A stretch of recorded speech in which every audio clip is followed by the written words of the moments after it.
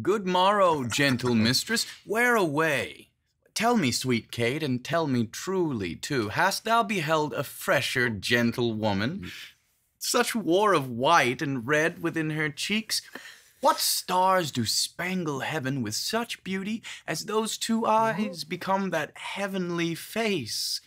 Fair lovely maid, once more good day to thee. Sweet Kate, embrace her for her beauty's sake. Young budding virgin, fair and fresh and sweet, whither away, or where is thy abode? Happy the parents of so fair a child, happier the man whom favorable stars allot thee for his lovely bedfellow. Why, how now, Kate, I hope thou art not mad.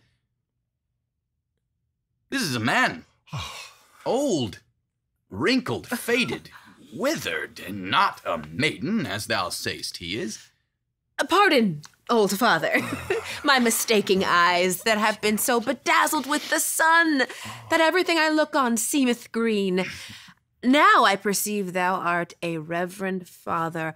Pardon, I pray thee, for my mad mistaking. Do, good old grandsire, and withal make known which way thou travellest. If along with us, we shall be joyful of thy company.